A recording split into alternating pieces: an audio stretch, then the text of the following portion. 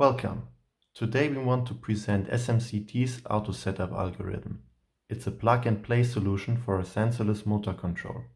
The aim is to get a new unknown motor working with our high-performance sensorless control algorithm in the shortest possible time. Additionally, this commissioning must be easy to handle, so it should work out without a special motor workbench and without the need of rotor position feedback delivered by an additional position sensor. We just want to connect the new motor to the inverter and let it spin.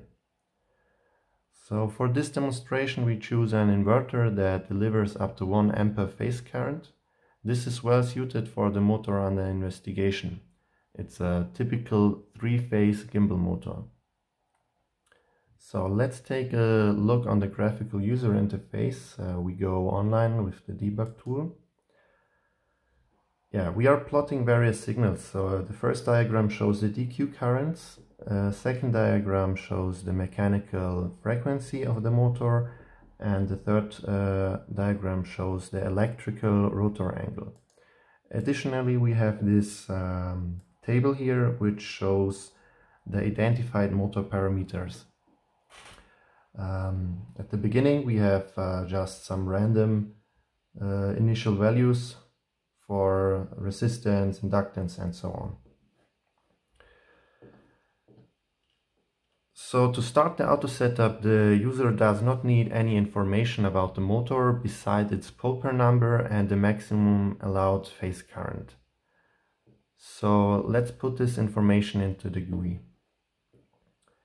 The maximum current is 1 ampere and the pole pair number for this motor is 7.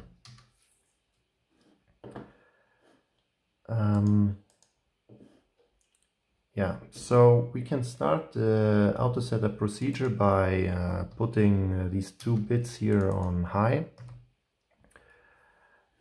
And first of all, some measurements will be performed to identify the various motor parameters, and additionally the Autosetup will calculate all needed control parameters for the sensorless algorithm, and we shall be ready to use the motor in the whole working range, including standstill, afterwards. So let's start the procedure and let's take a look at the motor parameters. So you can see that the drive is performing some operations to identify the parameters. For example, we have a resistance of 5.49 ohms. The inductances are around about 1000 microhenry. Then we have the flux and the inertia of the motor. Okay. We have finished the Autosetup procedure. The control parameters for sensorless operation are set based on the identified motor parameters, and the drive is ready for operation. So for the moment we are operating in speed control mode at almost 6 Hz. So let's see if we can go down into the low speed range. We will change the target frequency to 0.1 Hz. Okay, the new target speed is reached.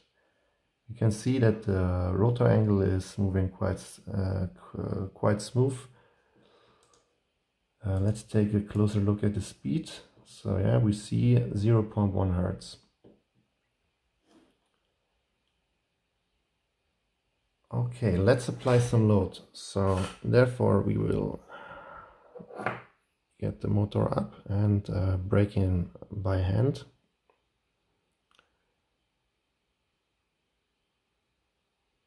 So we see we are right now at 0.5 ampere, which is 50% of the maximum load. And if we increase the load to 1 ampere, we are at the maximum, and the motor has no more torque to speed up the motor and move forward. So he's totally blocked. We can now move the motor a little bit in the forward direction in the backward direction. Okay, the control is still very robust. So I will release the load.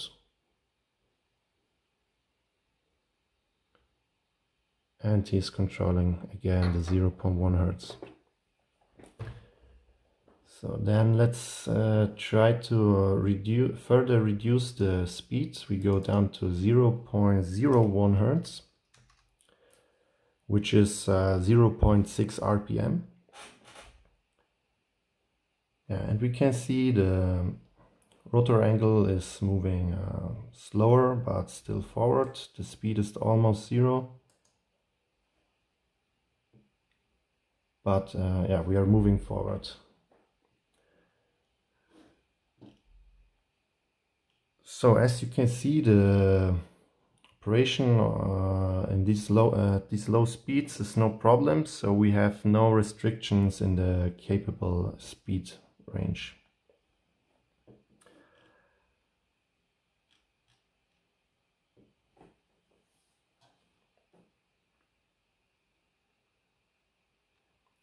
Okay, now let's take a look at our sensorless position control feature. For this we will exchange the electrical rotor angle with the mechanical position in revolutions and the target position. So we go online again. You can see the target position is still 0 and our current position is somewhere over 600 revolutions. So since we started the auto setup, the mechanical position was tracked. This makes it possible to now go back to the initial position, the 0 revolutions, when we activate the position controller. So let's do this. Okay, we can see the motor is rotating with the maximum negative frequency. The position is moving back to 0 and the rotor should stop at 0 revolutions.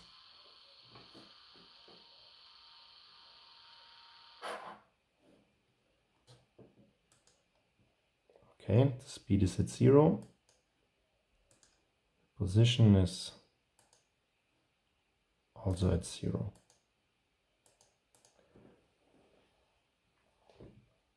So let's do some position changes.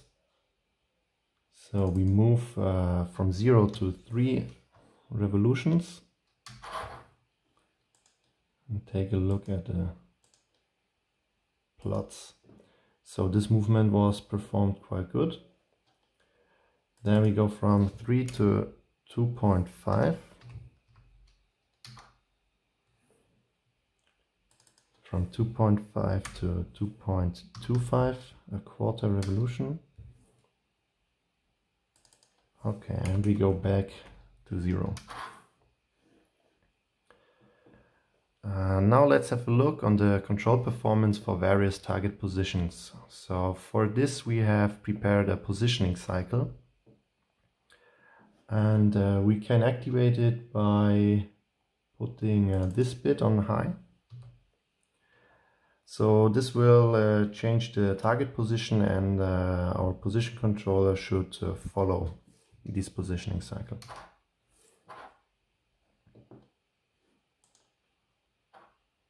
So the positioning is done between 0 and 1 revolutions.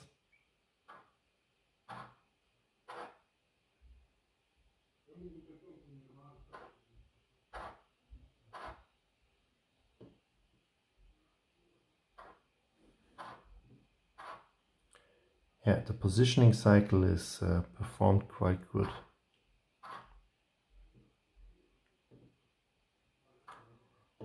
Okay, for the last test we will investigate the maximum dynamics of the drive. Therefore we will go back to the torque control mode. So we deactivate the frequency controller and the position controller. And now we can give a target Q current. So with 1 ampere Q current we will get the fastest acceleration up to the maximum frequency. Let's do this. So the Q current here, put it to 1. Okay, and we see the speed is going to the maximum. And then we release the torque again and the speed should move back to 0.